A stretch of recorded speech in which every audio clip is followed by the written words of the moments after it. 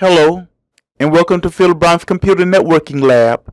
You're watching the instructional video called Dameware.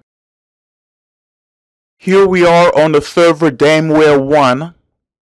I have the installation for Dameware on the desktop. I'll open it up so we can install it on this server. I'll double click this program and start the installation process. Okay, let's click on Next. I'll accept this license agreement and click on Next. I want to have a desktop icon. Okay, let's install it. I'll have to put an email address inside of here. So I'll make it to administrator@philibrown.us.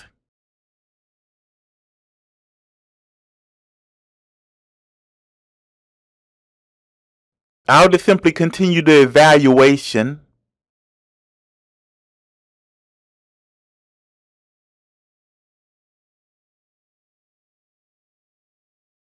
Okay, it looks like it's finished. We have installed the server part. Let's take a look at it.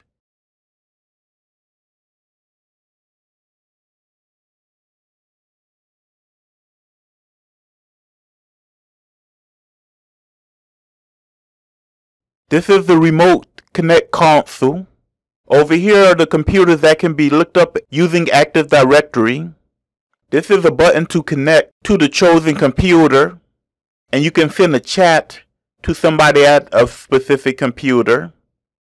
This is when you want to end the screen sharing session, and this is for a new connection. This gives us a number of options of how we could connect a screen sharing session with the remote computer. And we have a number of other choices down here too. Okay, let's look at the other part of Dameware, which is the client side. These programs will allow us to connect to other Windows computers.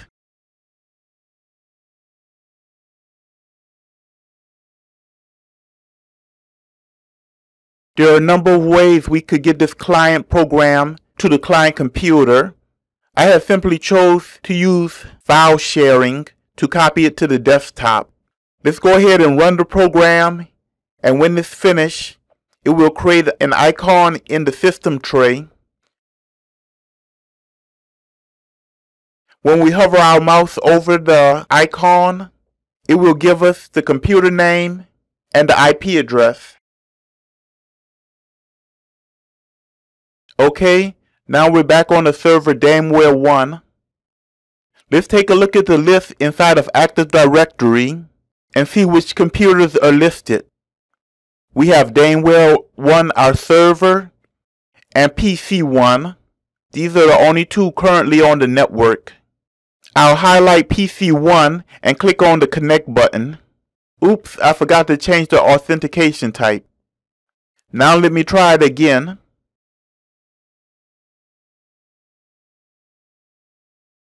Notice it's saying it's negotiating the version of Dameware that it will use. Okay, we can see PC 1 inside of the window. We also have a number of options at the top. I'll hover over a few of them so you can see what they do. I'll enlarge it to full screen.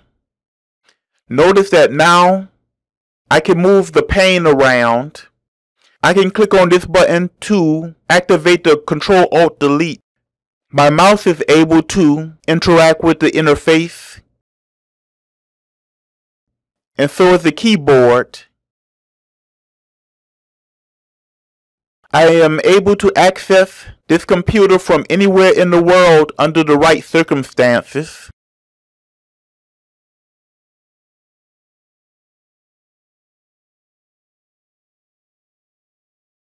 Dameware has some useful tools for making remote access a lot easier. I hope this video has been informative, and I thank you for viewing.